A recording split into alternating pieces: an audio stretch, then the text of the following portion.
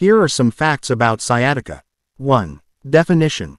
Sciatica refers to a painful condition that occurs when the sciatic nerve, which is the longest nerve in the human body, becomes irritated or compressed.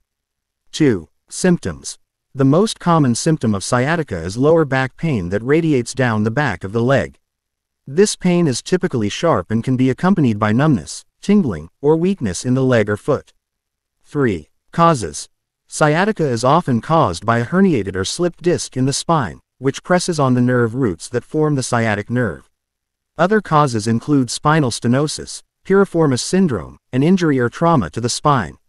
4. Risk factors. Factors that may increase the risk of developing sciatica include age, as it tends to occur more commonly in older adults, obesity, sedentary lifestyle, occupational hazards such as heavy lifting or long periods of sitting, and certain medical conditions like diabetes. 5. Diagnosis.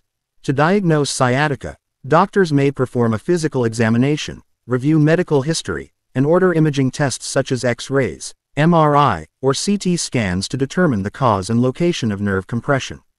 6. Treatment options. Treatment for sciatica depends on the underlying cause and severity of symptoms.